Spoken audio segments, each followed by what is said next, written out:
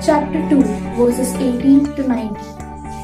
And all those who heard it were amazed at what the shepherds told them. But Mary treasured all these words and pondered them in her heart. Here we could see that most people were inclined and wondering about the good news that they heard.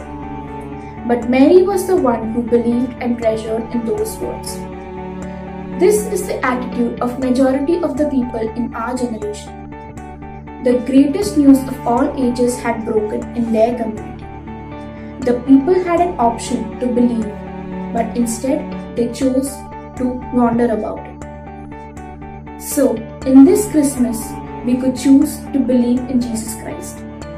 Believe in His doing. Believe in His creation. We pray for joy in our hearts, hope in our Lord, love to forgive and peace upon the earth. We ask for the salvation of all our family members and friends. We pray your blessings on all the people of this world. O child Jesus, fill our hearts with your love and peace.